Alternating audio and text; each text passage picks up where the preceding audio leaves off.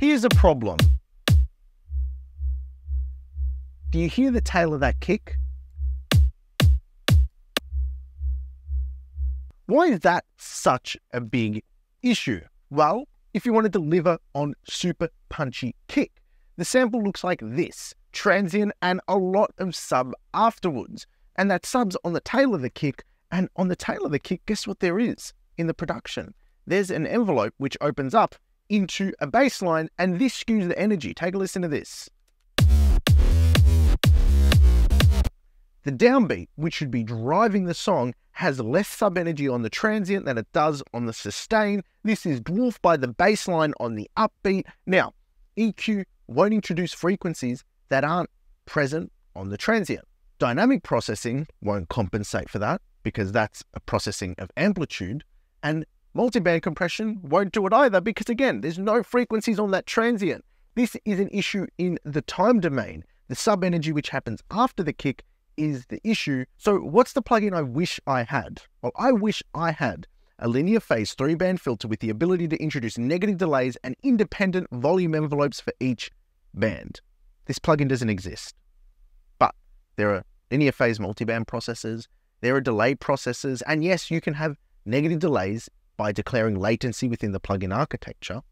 And as well as that, there are volume envelopes like Kickshaper. Now, some of these coexist, so two of these might exist together already in the marketplace. There isn't a plugin where all three of these tools exist within the same plugin, the same framework. So I've had to create this all manually. I've manually created my own plugin here. It's not a plugin, it's a lot of processing bit by bit. And this also becomes a bit of a sound design exercise. But I've been so eager to show you this because it's such a really cool solution to get a kick drum that absolutely smacks you in the gut. And I wanted to show you this for a while. Moose Scarf, whose this song is, it's not even released. He agreed to let me use this ahead of time. So there's a pre-save link in the description below to go check out the track when it's out. But I'll show you what I've got here. So what we've got is a linear phase crossover. Now this linear phase crossover is low, mid, and high. And the way I would imagine this linear phase crossover would set three windows with the waveform of the kick drum for the low, the mid, and the high. So I'll just show you that and process that now. If you want to know how I created this, I'll leave a link in the description below to Dan Worrell's video on it, rather than re-explaining it here in this video. So what we'll do is we'll commit the mid, low, or the high, mid, and low print here. Let's just do that. Hit record. Beautiful.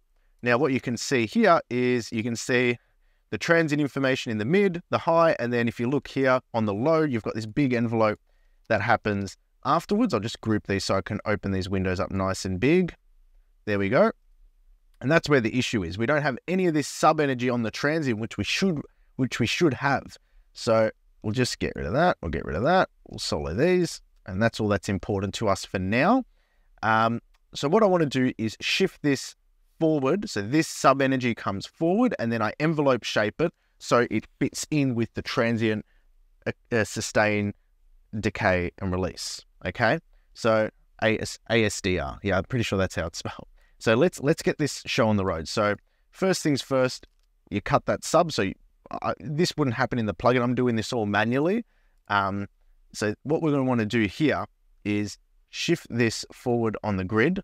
And what we'll do is we'll play this on a little bit of a loop. And this loop is going to sound funny because you're going to have a little bit of flamming going on between the kick, but I'll show you how you fix that. And that you can fix with a gate within the plugin that takes the original data. But let's just get this show on the road here.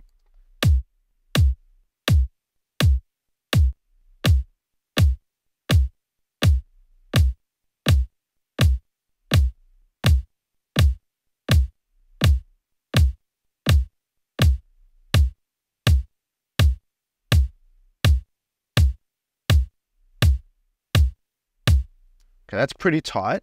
And then what we want is we want to take this initial transient, because the problem we have here at the moment is we're losing some of the tack of the kick because those mid and highs originally phased with this bit of signal down here.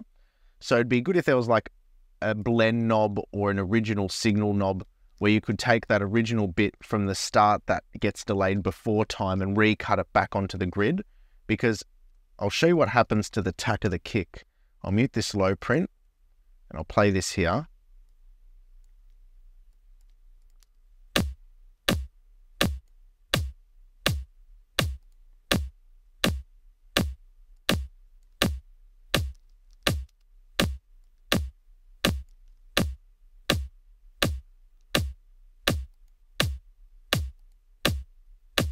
So the next thing is the envelope portion. So what you'd have is you'd have the linear phase crossover, you'd have 3 windows that would look like this, and then you'd have little delay sliders so you could shift this back and forth. And then you'd have envelopes. You could have predetermined envelope shapes, or you could be able to customize the envelope shapes, whichever works. But for me, I sort of look at this here and I go, okay, well, I know I want a lot of sub at the start.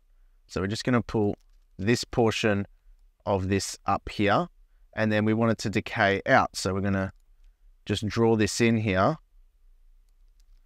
Put another marker there. We'll draw this in, comes down and sustains out to there.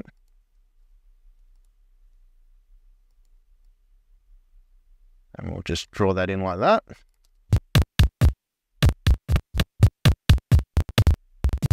So now we have a kick drum I'm pretty happy with. Let's put that to the printer. So I can bring this up to the original one. Okay, we can cut that on. So now we've done that. We've created the linear phase crossovers. We've shifted the sub back in time. We've drawn an envelope which sort of matches a sustain and a punch that is somewhat similar to the original. The real test is, how does this sound in the mix?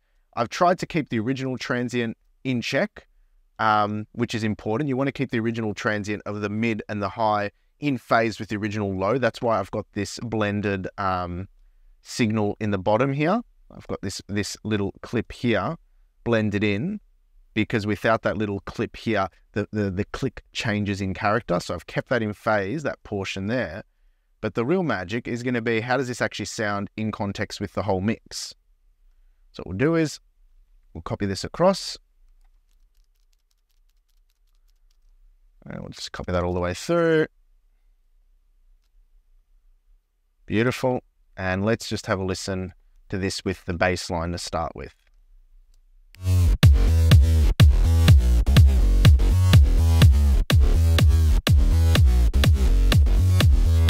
The one thing is we lost a little bit of that clickiness to it. So let's just sort of bring a bit of that back in.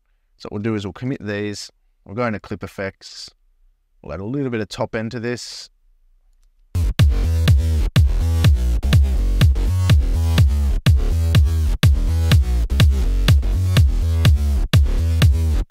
All right, so I've just brought it down a decibel, so it's in closer level with the original. And let's have a listen before and after.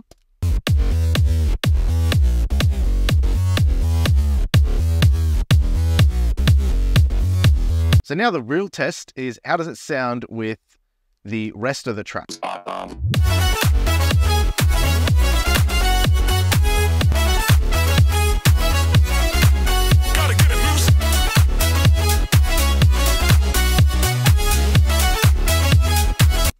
It slaps. That kick hits you in the chest. It's actually really cool.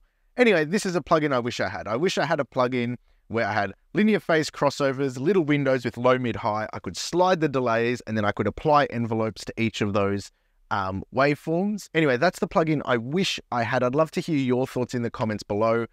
If you think you like this, if you didn't, but more so importantly, something I know I wish I had when I was starting out was a really good newsletter to follow that wasn't spam in my email. And that's something I do because I'm the best newsletter for working audio pros. There's a link in the description to sign up. There's over 250 5-star reviews. There's 1,500 other audio professionals who are receiving this and enjoying it. Like, everybody pretty much reads it. I don't have a low click-through rate. Like, people read it, they enjoy it. Every week when I send something out, they're on it. So make sure you subscribe down there. And until next time, take care.